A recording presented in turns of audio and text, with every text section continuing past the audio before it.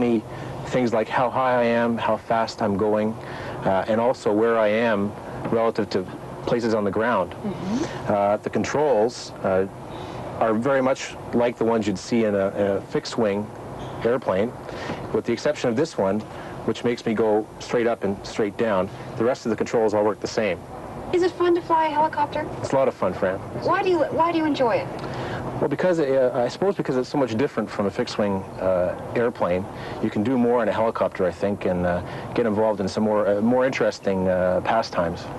Now, we know that this is smaller than the usual kind of aircraft or airplane that a child would travel in with their mother or father from city to city. Does it fly as high up?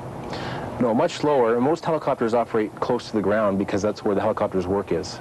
So he'll stay closer to the ground than the kind of aircraft that most people are used to. I see. And does it fly as fast?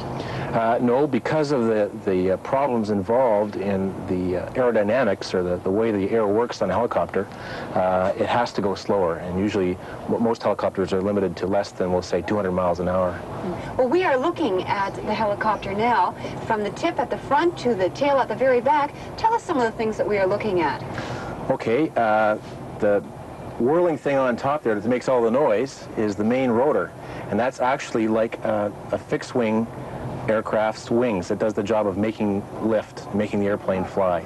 Going further back, you can see the main body of the aircraft. Right now, we're sitting in the cockpit at the very front, but the main body or fuselage of the airplane is where we keep all the equipment in the helicopter and of course, the crew, if we're carrying a crew.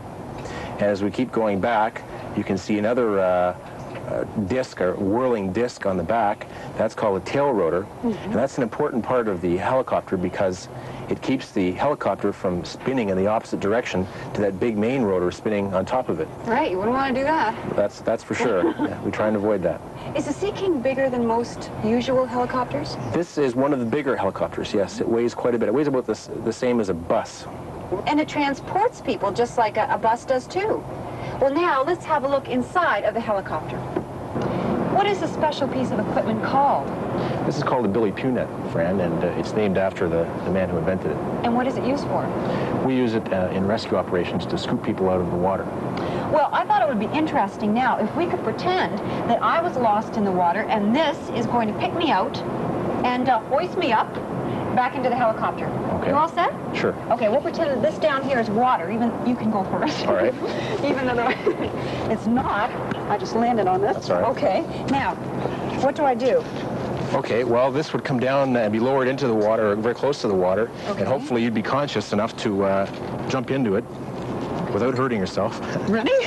That's it. Okay. And all you see, you only have to fall into it, and we can raise you from there. You don't even have to be uninjured. You could have a broken arm, for example, and Really? still fall in there. Sort of lie out flat Exactly, then. and we'd hoist you up and drag you inside the helicopter.